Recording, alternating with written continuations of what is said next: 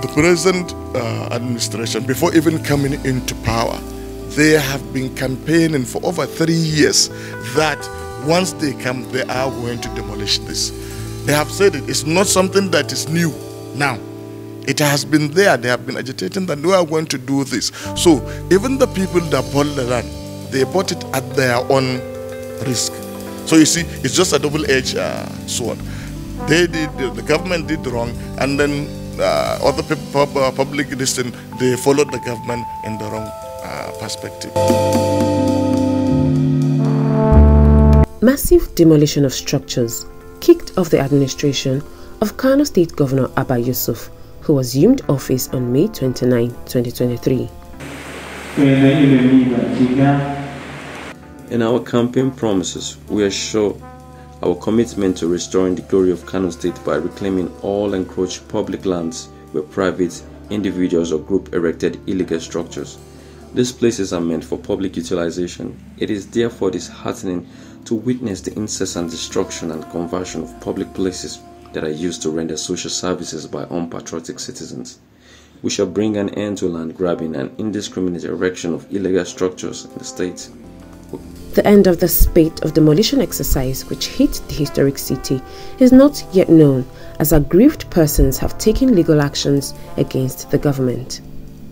Yes, and the court ordered that the government should stop the demolition until the court is done with the investigation. This is what happened.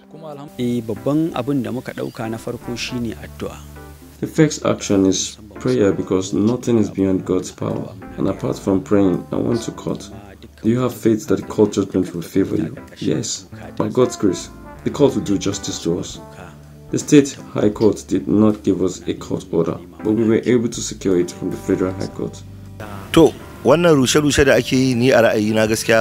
Well, my view on this demolition is that the government is making a mistake.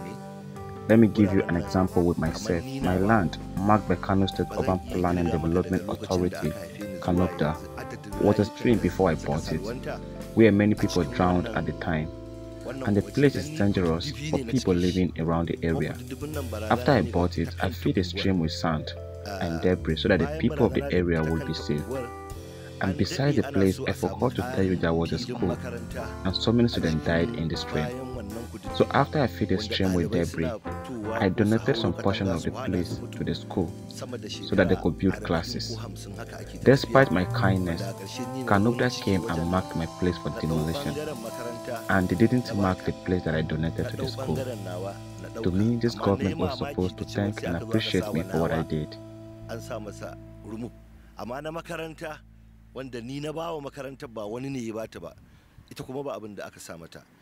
The demolition has collapsed several businesses in the state, adding to the national unemployment figure.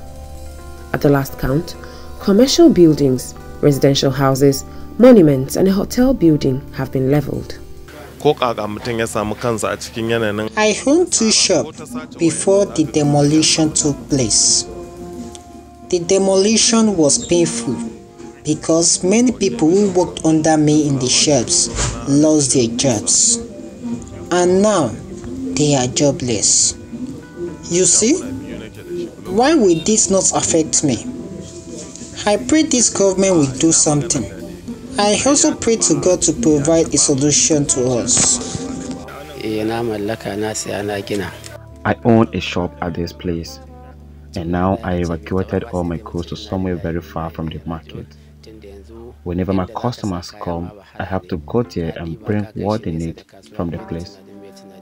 I must pay for the transportation first. I think I lost over 20 million naira. I've been in Kano more than 10 years now. 10 years, and they say to me, I'm in this business more than 4 years now. As I'm paying this shop another 400,000 per year, and I just paid that 2 months. And the government can't give no say they want to demolish this place. And they told us, I don't know what to do. Even when I pack my goods, it's under the step. Many of them have lost. As I went there yesterday to pack my goods, many of them have lost.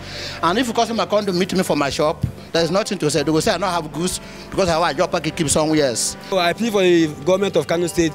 They should have pity on us. We are upcoming. So many people, they settle so many people new. They pay shop rent. They settle so many people 1 million naira. 1.2, you rented a shop of 500,000, you bought goods for Lagos with remaining money, and now your goods come, but you don't even have a place to put it. The opposition party APC condemned the exercise, describing it as political vendetta against the administration of former Governor Abdullahi Ganduje. I wholly or totally agree with that assertion that is political vendetta. And it's political vendetta in the sense that, you see, when you look at the way and manner, you know, the first point is good to be tying it to what they have been saying, because they said it's part of their political promise. Political promise. This is not the only promise they made to Kano people when they were campaigning. Why can't you start with even constructive promises, not destructive ones? That's the first question. Then secondly, if it is not vendetta, you know, they said they won't return, or rather bring back the old Kano city. You know, we have that wall that surrounded all the old Kano city. That is what we call Badala. And they said so many floods were allocated in front of that Badala, or even the Badala was crushed down so as to allocate flood there. During the first tenure of the political father of the governor now, that is Rabiu Musa Kwankwaso, from 1999 to 2003, he allocated certain plot of land on that wall, Badala, in Kano. Then I was in Bayero University, Kano. He allocated all the flood that were directly opposite Bayero University, all campus. And even now, when they mark all the buildings that are going to be demolished now along the road, all the flood that were allocated by the Rabiu Musa Kwankwaso administration, that was from 1999 to 2003, were not marked. Were not marked for demolition, were not indicated to be part of the properties that are going to be demolished. If it's not vendetta, why this? If you want to bring back that Badala, you cannot bring it on portion or partly. You have to bring it in its entirety. Meanwhile, the Kano state government has continued to ask the traditional rulers and other stakeholders in the state to support the demolition exercise. And as regards the demolition, these are things that were done in the people in the public interest, because those buildings were done on public spaces. So, you know, buildings in schools, building at mosque, building at graveyards. You know, these are, because look, if you look at what is happening, it's not as if this land is going to be allocated to another individual. So if you are going to be allocated to other individuals, is a different thing, but it's been restored to the owners. And who are the owners? Are the people of Kano. So there is nothing like vendetta, but we are righting the wrongs. There's let me cite you an example. There's a lot of projects and programs that were done by the immediate past administration of Dr. Abdullahi Ganduje. So if it is a vendetta, anything that they did good, it's left to continue for the benefit of the citizens of Kano State. But anything that is done, especially this demolition issue, when you are talking of public school, when you are talking of religious sites, when you are talking of hospitals that were sold to individuals, while the actual Land Use Act, there is a Land Use Act segregations which states any public building, these are public buildings. So based on this Land Use Act, you cannot take anything that will override the public interest for the benefits of few individuals or the cronies or the family of the immediate past governor. The ICIR also sought the reaction of Kano residents on the pulling down of structures which Governor Abba Yusuf said was done in the interest of the state. And this place that we are doing business has been existing up to close to 9 good years, because the place was built at the close to ending regime of the Governor Rabiu Musa Kwankwaso before Ganduje took over.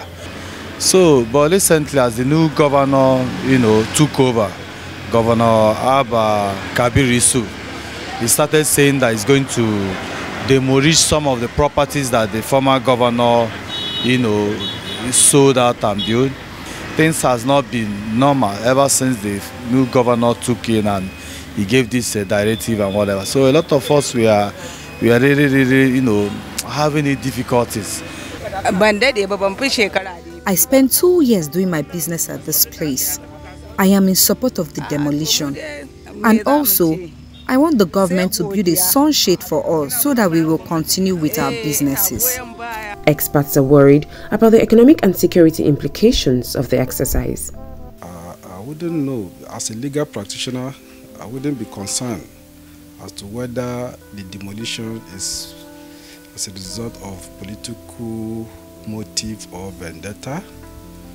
I am not a politician, so I do not have I'm not privy to that particular aspect of it. All I would say as a legal practitioner is that the implication of this is that it's going to affect the public investment in properties, particularly properties owned by government. Because if one government will allocate land to people, give them consent to assign the property, and then after that government has gone, another government now comes and say, look, all those things, we do not agree with it, and we just move into the property and start demolishing.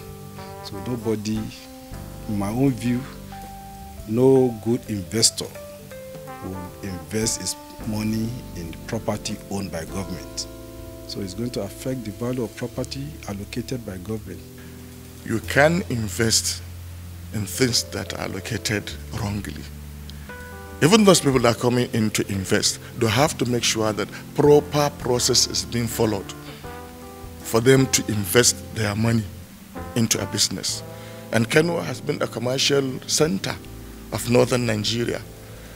You understand? It's not by only building all the structures that you tell me that Kano is doing well commercially. There are other areas that you see without even you can operate an office without erecting this large, because I'm sorry, some are using these buildings to hide the siphoned money they took from the government. While the legality of the demolition exercise is still pending in the court of law, Kano State faces other challenges such as city pollution due to a lack of sanitation. Over 3 million children are out of school, which is the highest in the country. About 11 million citizens of Kano are multidimensionally poor according to the National Bureau of Statistics (NBS).